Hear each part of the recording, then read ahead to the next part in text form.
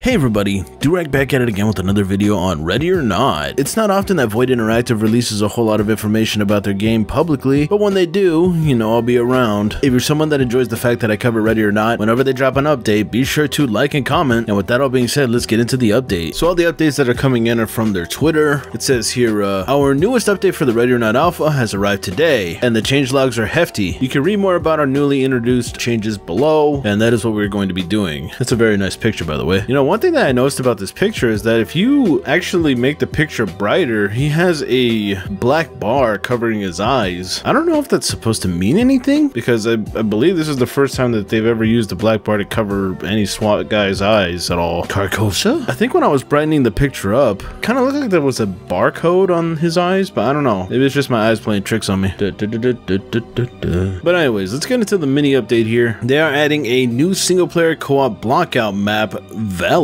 Now, I have actually played this map, but I didn't actually get a good look at it because there was like a bunch of people in the map and they were all screaming and yelling and getting crowded up, and it's just like, what the heck is going on? Like, the match ended before I could actually do anything. But yeah, I'll definitely dive deeper into that map because I want to see what it's all about. But let's move on. They are apparently adding changes to the hotel, dealer, port, and club maps. What are the changes? I'm not entirely sure. I haven't actually looked at the changes in those maps just yet. But even if I did, it's not like I could tell you because I'm under heavy NDA. But yeah, let's move on. They added in the AR-18 assault rifle. I honestly don't know how to feel about this because it feels like that is a very dated weapon. From what I understand, it was made anywhere from the 1960s to 1980s, I believe. And it just seems as if Void Interactive is doing like a full trend of like old weapons into the game, and I'm just wondering if there's like an explanation behind this. Not that I don't welcome it, it's just I find it very odd that they're using older weapons, and like the only thing that really comes to mind is just budget cuts. I think that would be a really funny explanation. But yeah, that's all I really got to say about that. Let's move on to the next one. They have made numerous improvements to the sound system. I really can't say for sure if it was any different. I mean, I couldn't really tell you to begin with, but a gamer can dream, I guess. Moving on to the next one. They added door integrity levels and reinforced doors. You know, if they actually make this randomized, this is going to make levels